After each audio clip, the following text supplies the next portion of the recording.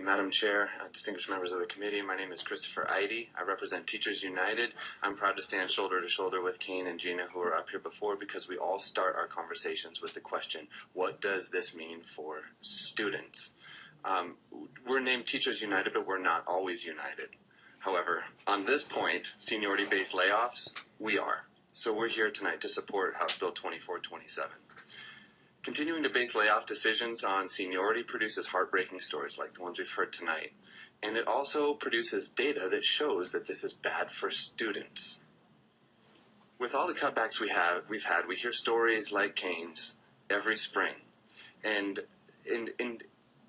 regardless of whether they are brought back or not, the message to teachers is, no matter how hard you work for your students, you might still get cut. This is not a motivational sentiment for effective new teachers when they regard their profession. Most teachers as well don't think this is a good idea, this particular policy. And just a couple of months ago, 500 teachers were randomly polled in Washington State. A supermajority of them said that knowledge, skills, and performance should be placed above seniority.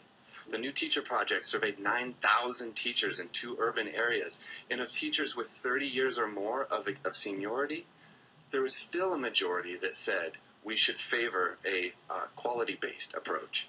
Now, last year there was a bill before the legislature that was dismissed because we didn't have an evaluation system in place. This bill won't take place until those evaluation systems are rolled out across the state.